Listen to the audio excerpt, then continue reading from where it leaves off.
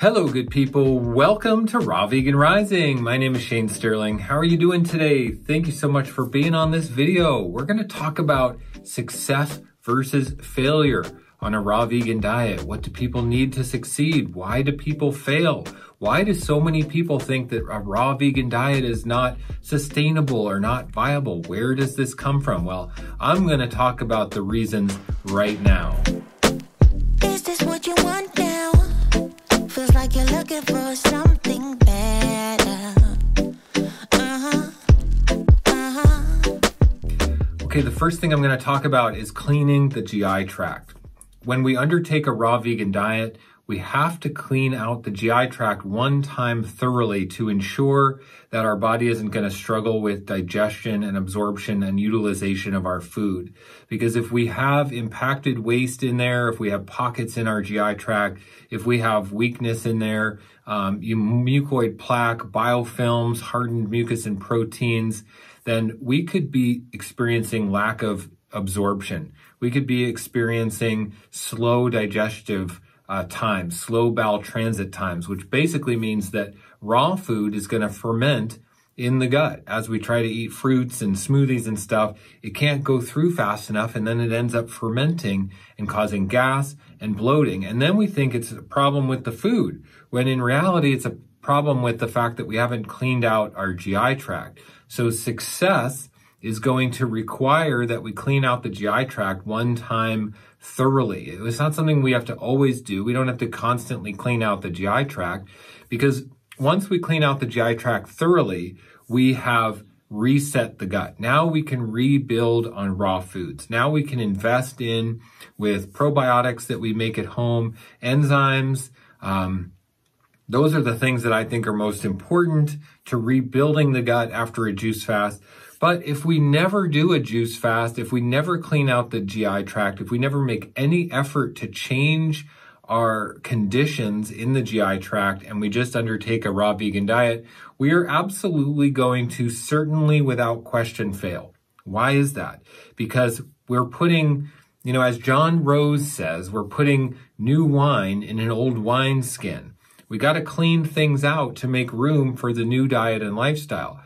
Fruits and raw foods in general need very fast bowel transit time. And if we're not giving them fast bowel transit time, they're going to ferment, cause gas, bloating, can also cause blood sugar problems, and can cause imbalances, can cause yeasts and bacteria, overgrowths.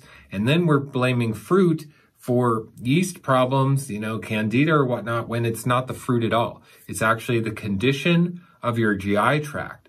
So we need to make sure that we are addressing the GI tract, the health of the GI tract, the cleanliness of the GI tract right off the bat. I mean, that's got to be number one. We've got to take care of the GI tract if we're going to have success. And it really determines whether we're going to have success or failure as to how we address our GI tract as we embark on a healthier diet and lifestyle. Number two that I wanted to talk about was fully raw versus mostly raw. So when people think, I'm going to take on a raw vegan diet, or, they get inspired about their health, they think, well, eating mostly raw is going to be healthy.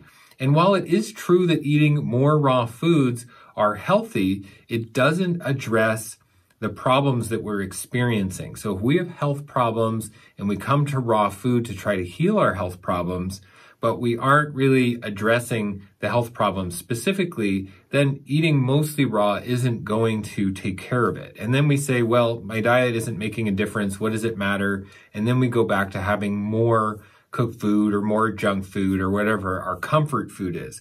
So the difference between fully raw is success and mostly raw is going to lead to failure, because mostly raw is still going to feed the imbalances in the gut.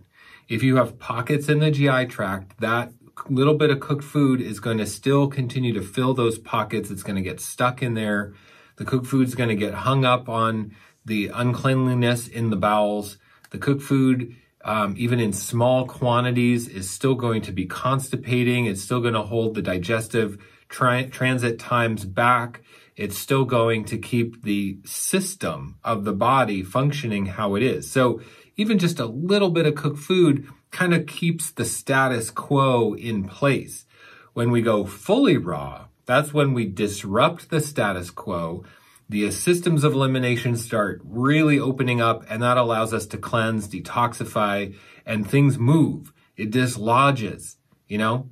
So eating mostly raw is like keeping things how it is, but trying it out. And it's kind of like a half-ass way of doing it, you know, even though there might be some benefits to it. But if we're really committed to being successful on our raw vegan journey, we have to take it on fully. At some point, we have to really say, you know, I'm going to go all in.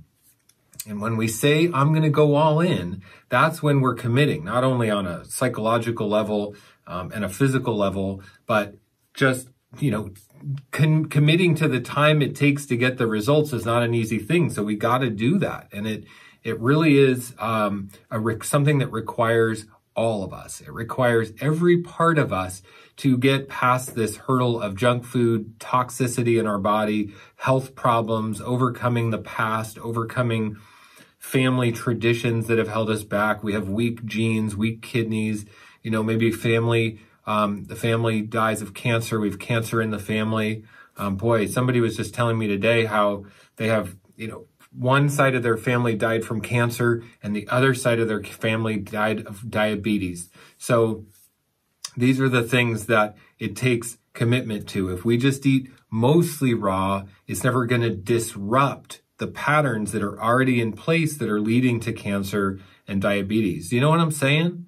So it's really like fully raw is going to be the success path. Mostly raw is just a downward slope of continuing on with being half-assed and not sure, not, you know, being definitive about it. So we got to just make a decision and create that dividing line in our own life, in our own consciousness that, yes, this is something I'm going to do. Okay. The third thing I wanted to mention was having a big why. People who are successful on a raw vegan diet have a big why. They know why they're doing it. They're clear on their vision. They're clear on their mission. They know what they're taking a stand for, you know, and people who never think about the big why or aren't hooked into that vision will most certainly fail. They're the people that are going to say, well, I tried it for a while and it didn't really do this or that, or I went back and I craved. You know, I talk to people every day who say that I want to quit caffeine, but I keep going back. I want to quit meat and dairy and eggs, but I keep going back. I want to quit junk food and processed refined foods and sugar, but I keep going back. Why is that?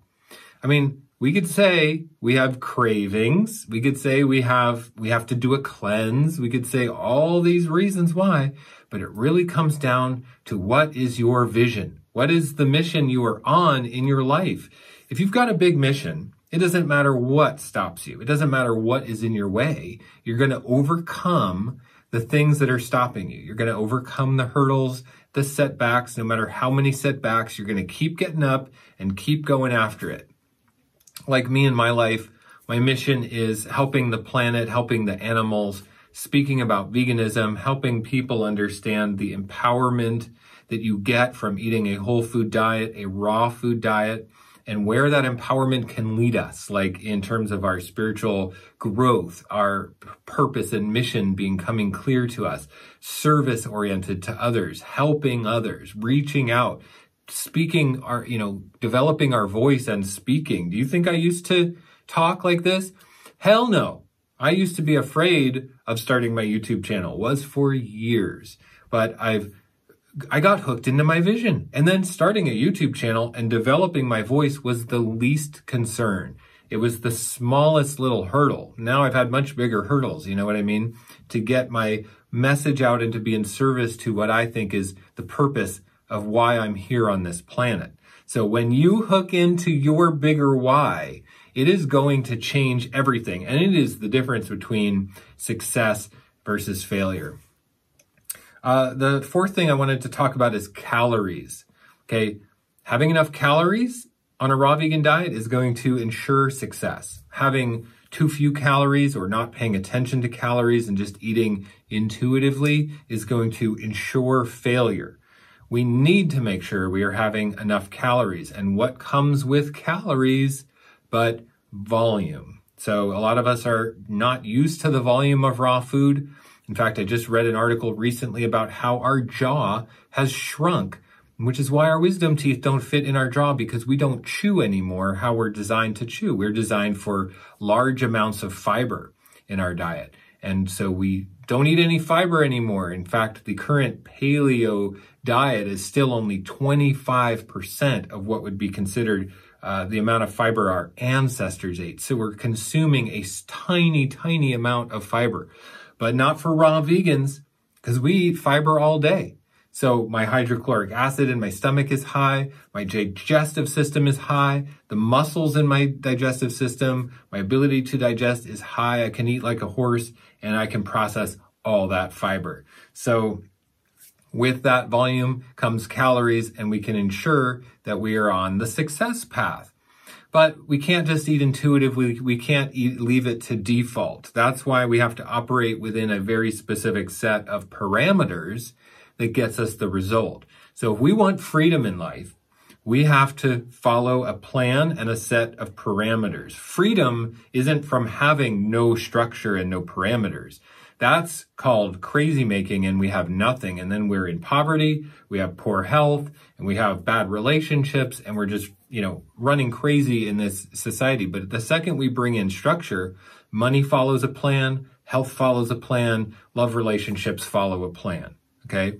And so when we invest into understanding how to operate within the plan, we get the results. Calories are exactly that. We need to make sure we're getting enough calories, if that means tracking calories, downloading Chronometer into your smartphone and tracking your diary of what you're eating to make sure you're getting enough calories. And you might go, wow, that's a lot of volume, but you adjust. But people who never take that on are going to fail. All right, another thing on my list, number 5, is fat.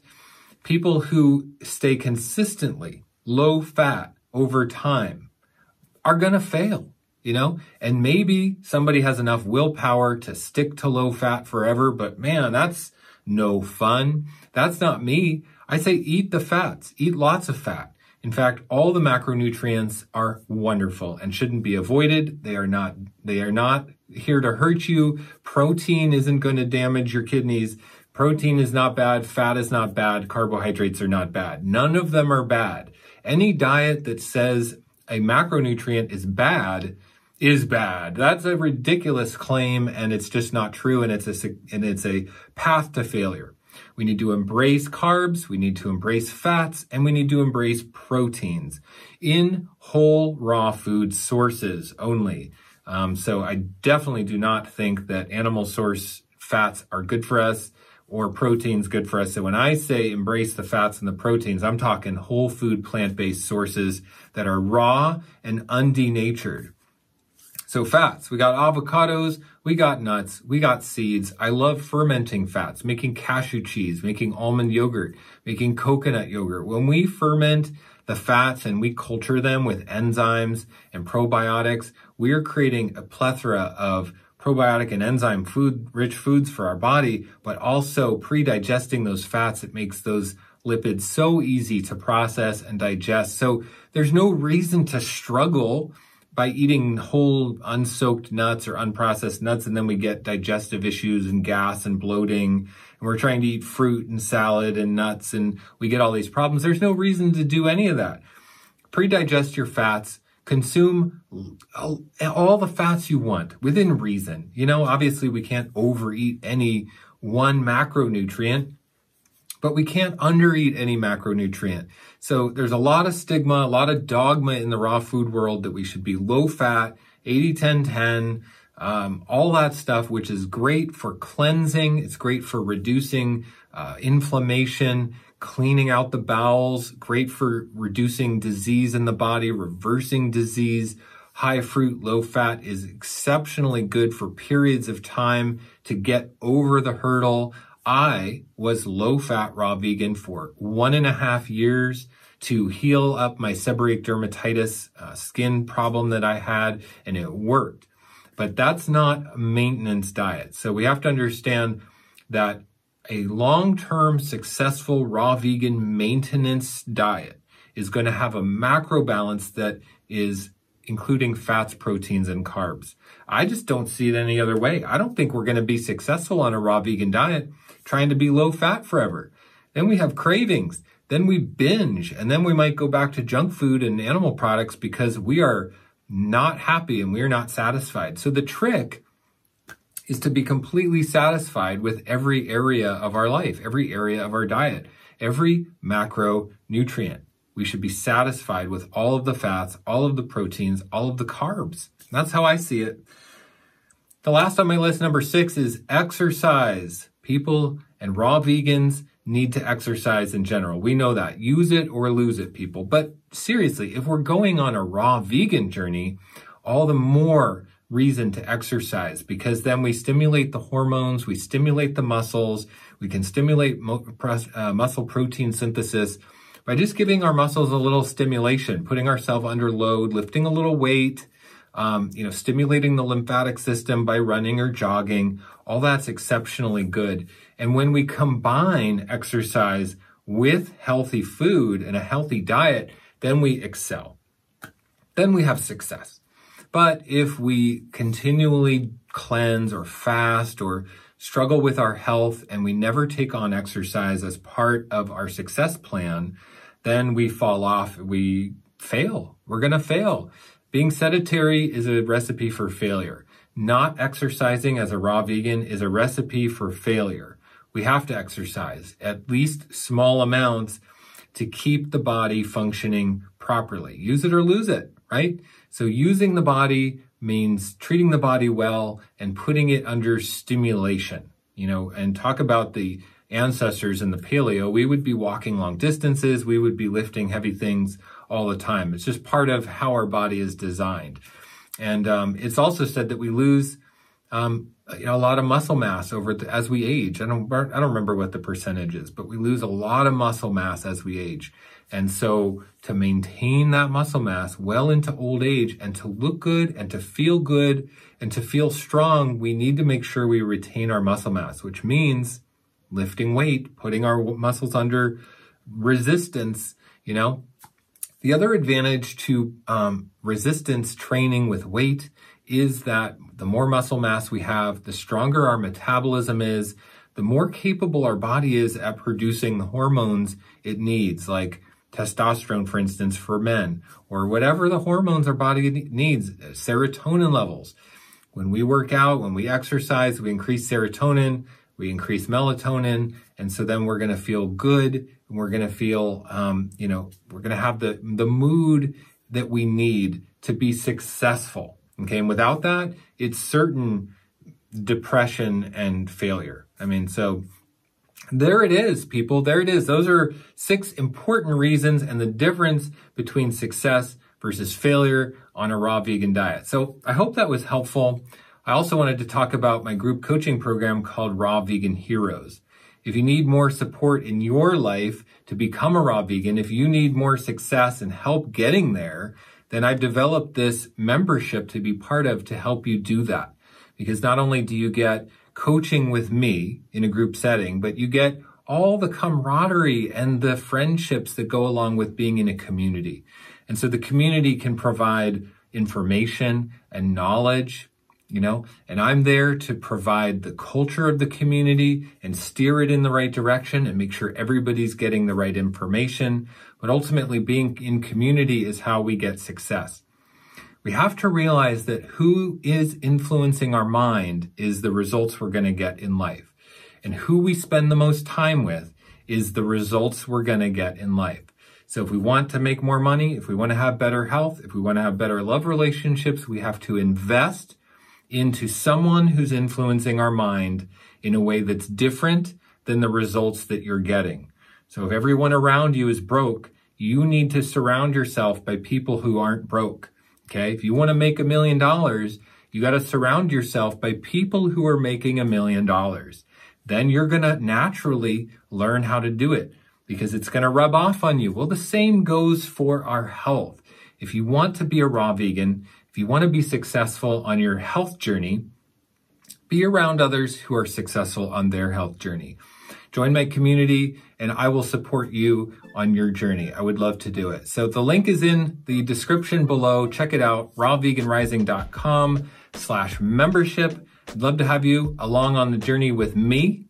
So thank you so much for being on this video. Give it a thumbs up if you enjoyed this content, if this is helpful and valuable to you. Also, please subscribe to Raw Vegan Rising. I'd love to have you along on my journey. Subscribe to my channel. Much love to all of you. Blessings. I will see you in the next one. Is this what you want now? Feels like you're looking for something